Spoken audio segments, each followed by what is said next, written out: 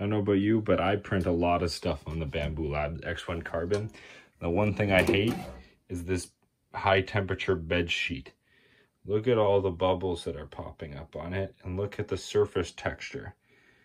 That texture just shows right up on your parts. It's pretty annoying. And I refuse to use glue stick in this day and age. Look what I got here, the PEX flex sheet for the Bambu Lab X1 Carbon. So here's everything inside. We have the PEX build sheet on the spring steel sheet. We got some instructions, we got some QR codes for recognizing the build surface type, and some stickers and a thank you, I think that's what it is. So I don't want to use any adhesives, no hairspray, no glue stick, but I also don't want my PETG to stick. And it recommends using PETG as a barrier, but I refuse. I even bought another one of the sheets just because I know that I have to use trial and error to determine the proper settings. So let's get right to that. The first thing it wants us to do is peel off this protective film. So let's just do that real quick. With that finished, we see how nice and smooth and reflective it is.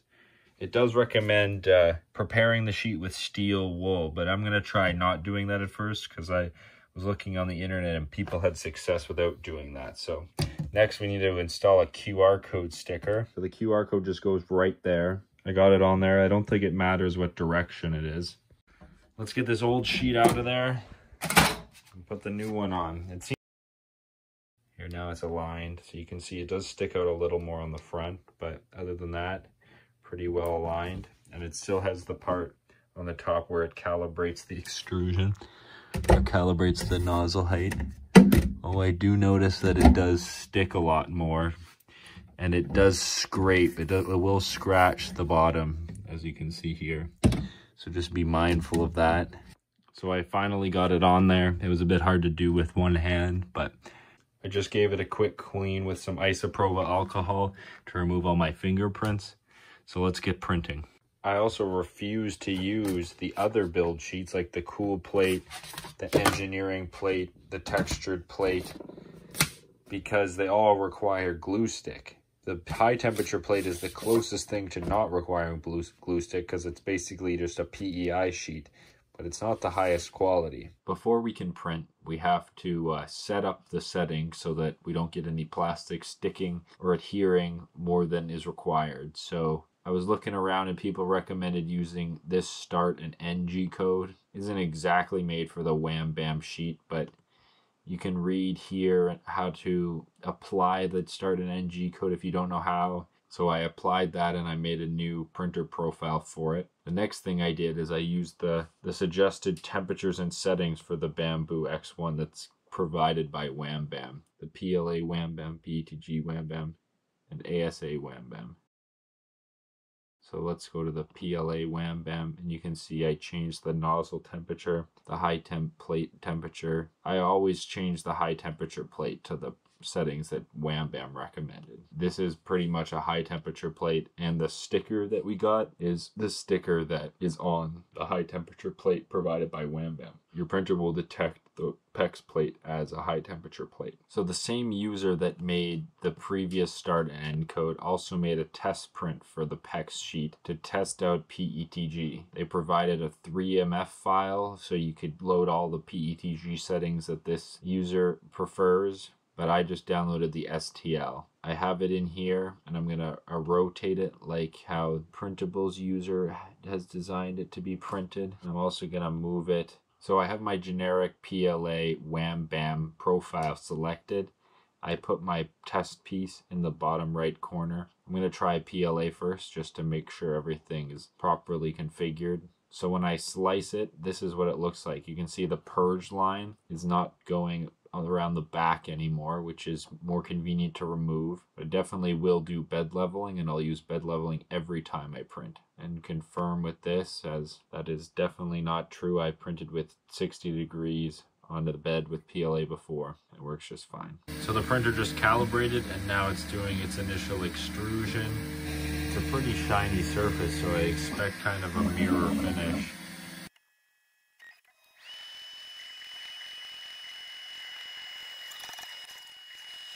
The print just finished. I'm gonna let it cool down a little bit. It's currently at 58 degrees, but I'm able to remove this piece. I don't want to remove the whole thing, but it removes pretty easily even when it's hot. So I took the build sheet out of the printer so it would cool down quicker. And within 3 minutes, it was room temperature, and then flipped it over and the part just fell off. You can see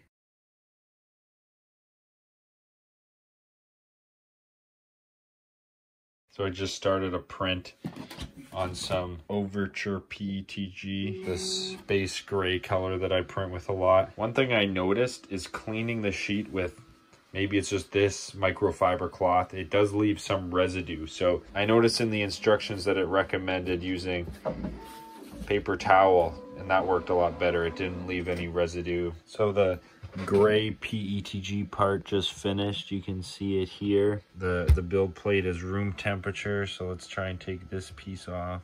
I did get it a little bit off before this. There we go. This piece, let's see if I can just lift it up. As easy as that. This is Overture PETG. That seemed like it took a bit more. No, and there's no marks or anything. Very minimal marking on the plate. Like there was nothing even there. Perfect. So I have Polylite PETG from Polymaker. It's their electric blue. This one I decided to do extrusion calibration because it's a new filament. So the blue PETG finished. The build plate is room temperature. Let's see how easy it comes off. This one is a little bit more difficult to get off.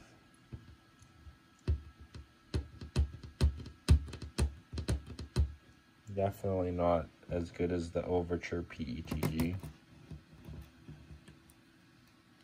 but it still comes off. I'm gonna flex this and see if it comes off. So after flexing it, I did get it off. You can see it did leave a mark. So I guess when I'm printing with this material, I will need to use glue stick, unfortunately. Hopefully I can get this off without damaging the sheet too much. So we saw this damage before, but the calibration lines added a little more damage. But if you're using PLA or potentially Overture PETG, you should be good to print on this. Okay, I just printed some, I believe it's Polylite ASA, some black stuff on the Wham Bam bed. Here it is. And when it came off, you can see it is room temperature right now, but the bed is a little warped. I don't think it should be a big issue because of the magnetic base, but let's try and get the part off. The bed is not warm.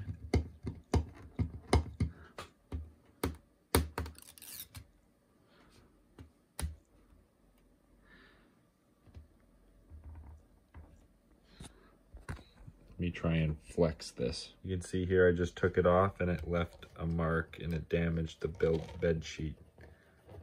That's unfortunate.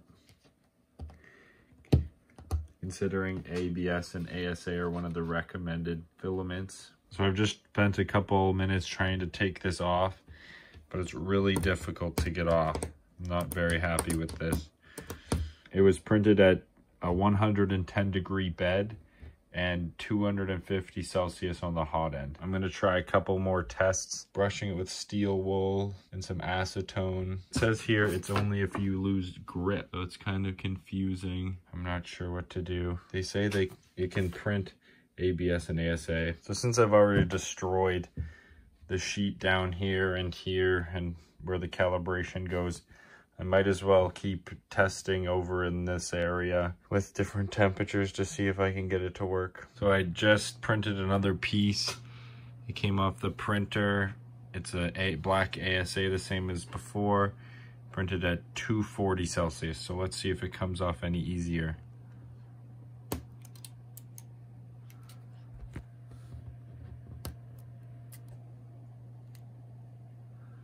Oh, wow. So temperature really does make a difference.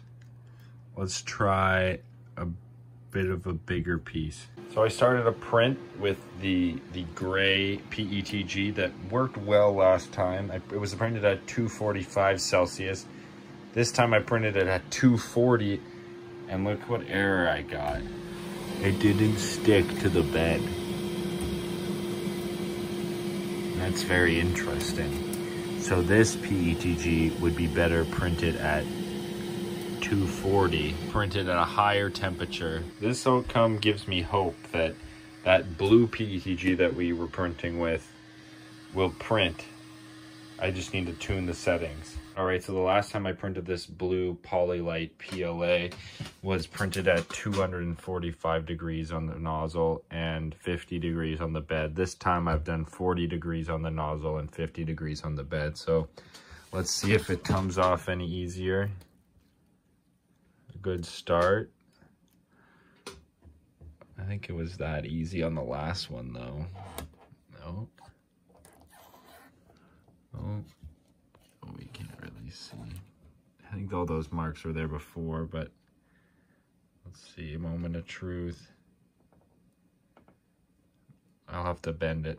So it did still leave a spot on the bed where it came off poorly. Let's try 135 Celsius on the nozzle. Attempt 3 of the blue.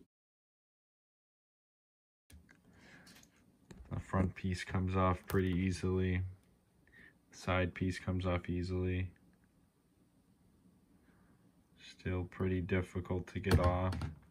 Let me try and break it off. So we still have a mark here where the piece was. It did come off easier, but I don't know if there's getting much around this mark. I mean, I could try go down to like 220, but if that doesn't even stick, that would be promising. We could probably fine tune a temperature in between 235 and 220. All right, so 220. Blue PETG, let's try and peel it off. Comes off just like the other temperatures so far. But the moment of truth is with this piece.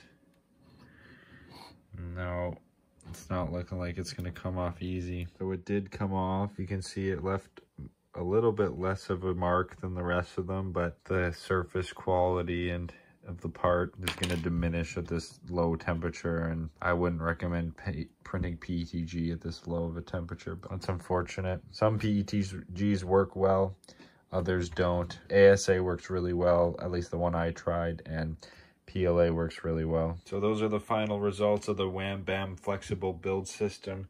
We printed out a couple different test pieces and you guys saw the results.